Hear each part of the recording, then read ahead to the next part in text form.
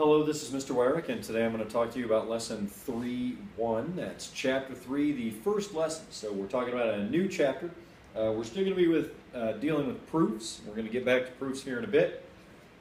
But what we're dealing with right now is going to be parallel lines and transversals. This is actually, I want to say, a big part of what's to come.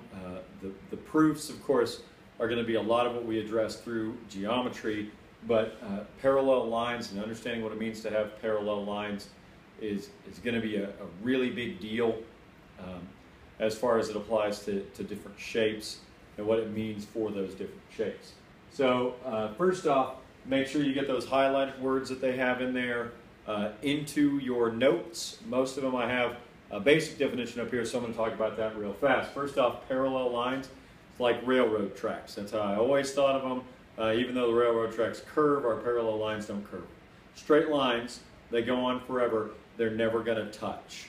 Okay? So if we're dealing with parallel lines, it's very, very important to understand they do not have an intersection. Now, if you go back to Algebra 1 and you think about parallel lines, they had the same slope, but they had different y-intercepts. So think about your age and my age. We are going along at the same rate. Every day we both get 1 day older, so we're going the same speed as far as that goes, but you're never going to catch me because I have a big head start on you as far as age goes. That's our parallel lines right there. If we have skew lines, it's very important to remember to think in 3D. So I have a line up here that's going like this, and I have a line down here that's going like this in 3 dimensions. And those lines, no matter how far I go in any direction, they are not going to cross. If you're dealing with like a cube, I think is the example that they have in there,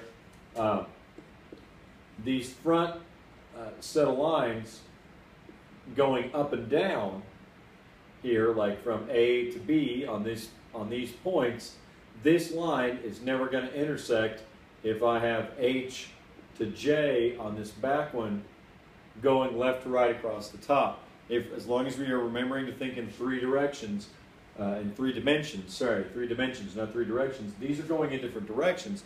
They are never going to cross each other. Then we've got parallel planes. It's important to understand what a parallel plane is going to be. The easiest example I can think of would be the floor, the ceiling put together. They keep going, they're flat, but they are not going to cross each other. We can put lines and points all over either one of those planes, and those planes are still not going to intersect. When we have a transversal, that's where we have a pair of lines. Normally it's going to be parallel, but in their book, they're very careful to say, okay, we've got 2 lines here. The transversal cuts across those, and it creates a bunch of different angles. It creates interior angles, which would be the ones here on the inside of those 2 lines, and then it creates exterior angles, which would be the ones on the outside. Okay, so this is my I, my interior here, and this is my E all over the place, all surrounding it. That's my exterior angles. Now, on the consecutive interior angles, that's this angle right here, and this angle right here would be consecutive interior. They're on the same side and they're on the inside. The alternate interior would be like this. We're on the different side of the transversal, but we are still both interior. The exterior ones on the outside, the only ones that you really have to worry about a relationship with are going to be the ones out here, like this and like this. Those x's would pair together to make alternate exterior angles. The y's would pair together to make another set of alternate exterior angles.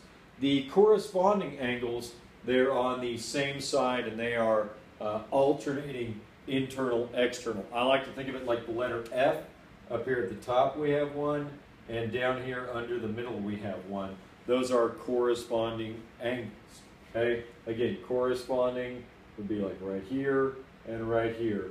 That's my corresponding angles as it comes to this transversal, these lines. Now be very careful. Understand that parallel lines can run up and down like this, and we have a transversal over here. So we have our alternating exterior, we have our alternating interior. Either one of these sets could be alternating interior, but our corresponding angles would be like this one here, this one here. They are corresponding. Okay. The different angles are going to be set up different ways, and as we move through the chapter, we're going to explore the relationship as far as congruence, especially as it pertains to parallel lines. But for today, this should pretty much be it. Make sure you have those definitions down, and any questions, make sure you bring them with you to class.